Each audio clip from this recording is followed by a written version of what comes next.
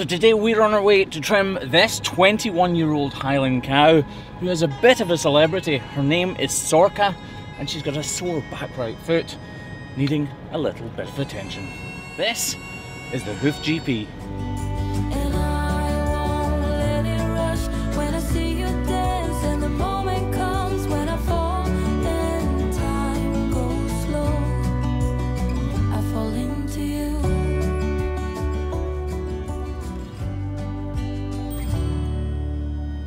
So this is the little village of New Luce, which sits high up in the hills behind Glenluce in southwest Scotland, and there's a farm very close to here called Coos and Ewes, where you can actually go on a safari in amongst Highland cows.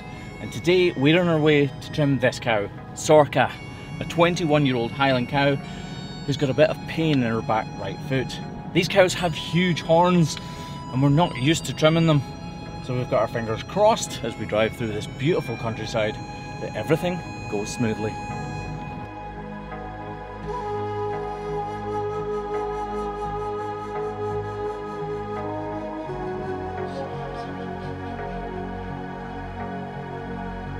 It's Sorka, is it? Sorka. Sorka. Yeah, so where does that name come from? Oh, it'll be Gaelic, I would imagine. We bought her. Cottage. We bought her 18 years ago. Right. Okay. She's been here ever since. Look at the. She doesn't have calves anymore. She's a model. I can't decide which foot she's laying on because she's going. Right. She's got a wee issue on both. It's the rear far foot. Yeah. On the far side. Okay. Cool. So do you want us to work in this pen here? Yeah. Can you do that? Yeah, we'll use that far corner too, yeah. So we're just trying to figure out the best plan of action. There's no race here, and obviously we need to make sure the cow's as safe as possible, but also goes into the crush as easily as possible and as quickly as possible. So we're going to set up in this pen, but we've got enough gates, so it should go fine. As long as cows know the length of their horns. They're a bit like cats with their whiskers. So yeah, should be fine. Right, let's crack on, and then we'll know if it is fine or not. Just look at how incredible she is. Stunning, absolutely stunning.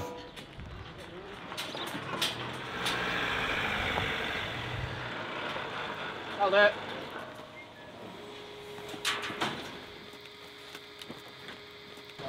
So we just need to get set up as quickly as we can just now. We want that trailer out. She's actually quite stressed, looking at her straight away, and we don't want her getting stressed out because then bad things happen. Right, so we don't want her to think she can escape in any way whatsoever, and we need to guide her round the back of the cushion in, so we're using more gates than it probably looks like is necessary, but you're better to do it right the first time rather than wrong a few times and then right, if that makes sense.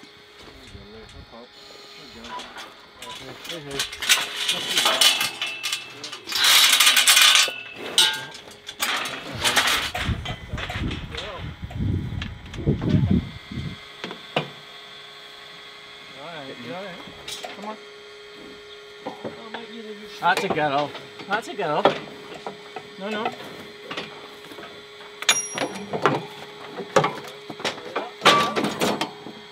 So we need to take these ropes off in case they got tangled in Sorka's horns. But now we need them back on to support her.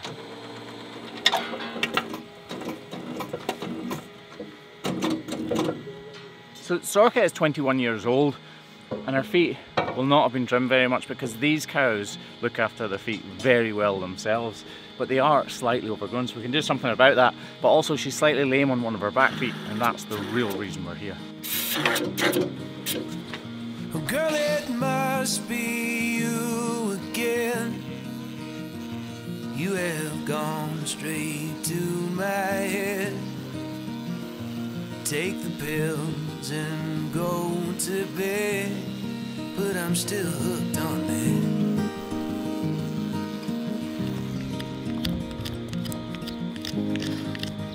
Feet are clearly really good. They're really nice and hard, which when we've had all this wet weather is surprising actually. Cows don't get to be 21 years old if they don't have good feet. Sorka has looked after her own feet perfectly well for the last 21 years, so I'm only going to be doing the very minimum required. Right, so this is the foot that we think she's sore on, so it should be interesting to see what exactly is wrong. Highland cattle have shorter legs than a lot of breeds of cattle, which is why I'm struggling slightly to get her feet up onto this paddle.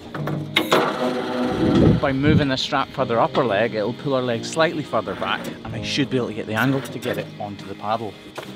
I asked your father for your hand, but it didn't matter what he said. Sorka here and the rest of our herdmates belong to a wonderful herd of cattle here in southwest Scotland. They live on moorland grass, and actually this place is rather well known.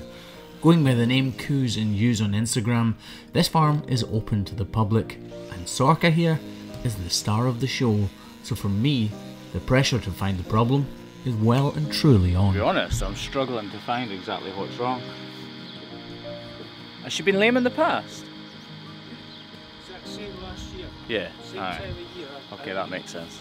She's got a crack right up the top of her, the front of her foot, right up in here. Yes. If you come here, you'll be able to see. Look, basically, she's been ill at some point, just slightly, and had a wee bit of inflammation in it, and that's let a crack in. Yeah. So this time of year, as everything's getting a little bit drier and stuff, it'll start to crack out a bit like a riverbed. I know it's not been dry, Yes. but they just crack like riverbeds. Because she's a wee bit lame just now, we'll put a block on this, and that'll take the weight off that. So it'll let it kind of heal a wee bit again, but then it'll just do the same again next year. Same here. It's an age thing. Yeah, it's just an age thing. Yeah. Comes to us all. I know what it feels like. Yeah. Right, yeah. Well, at least now we know. Yeah, exactly. Now you know that. Yeah, it's nothing major to worry about. Although this isn't an incredibly huge problem, unfortunately for Sorka, it's going to affect her for the rest of her days. She has what's known as a tyloma up in between her feet here, and that tyloma is affecting the growth and the cracking of the hoof horn that it's located on, meaning that every year when the weather begins to dry out, that crack re-emerges and it's not pliable anymore. You see, when cows' feet are wet, they're soft and pliable, and any cracking will flex around the tissue within the cow's feet. But when that hoof begins to dry out, it will really irritate the corium beneath, which is exactly why Sorka experiences a small amount of lameness at the same time every single year, because it takes a few weeks for her to get over it.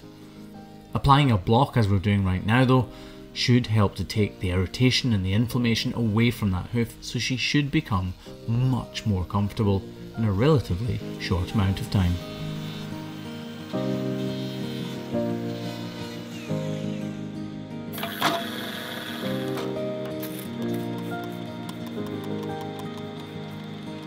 If you come to here, you can see exactly what it is.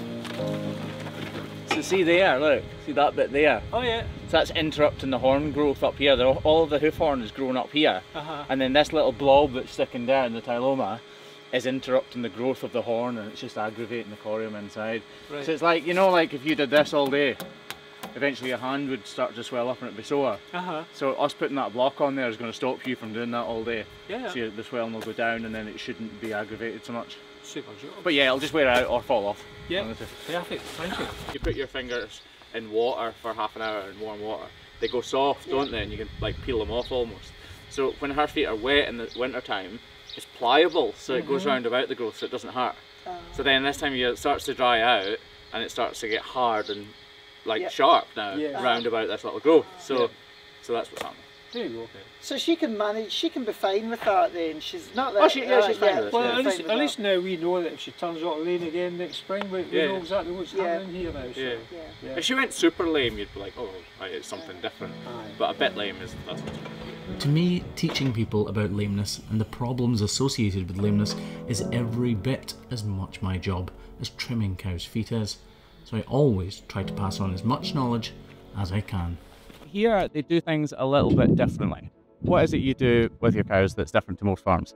Well, we take visitors on safari around the farm here to see the Highland coos, and they come from all over the world to see your coos. We've been really keen to come. We just haven't got around to it. No, You're too close. If you're further away, we'd make the effort. I know. Actually, my auntie was here last week. Yeah? Yeah, and she said she absolutely loved it. Yeah, so if you guys want to check out Coos and Ewes, where can they find you? Well, yeah, you find us on our website at www.kitchencoosenews.com, or if you just Google Highland Cow Experiences Scotland, you will find us. All year round? Or All no? year round, yeah. We don't do quite so many tours through the winter time, I'm but not surprised. we do keep going all year round. There's Right. lots of interest. Brilliant. Well, thanks very much for allowing us to come and trim her. I appreciate Thank it. you very much. Thank you very much for coming to see Sorka, because we thought our supermodel here, we needed to get the best. We needed to get the best to check her out. Right, we're going to check out the cuddly calves. So we'll see you all guys later. Bye-bye. Bye-bye. Oh, he'll come around. They're literally the coolest things ever. Now, if I want cows and want to convince Mrs. HGP to get cows, these are the ones to show her. They do grow up, Graham. They grow up. Well, I never.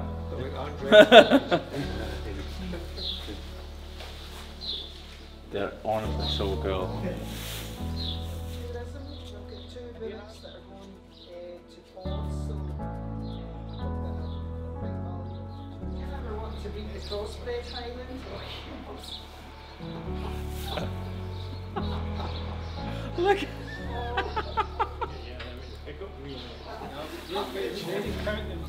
I was going to say, we'd get one in the back of the pickup, no bother. Oh, I leave them. And in case you're wondering, no, we did not steal a Highland calf. Although I kinda wish we had.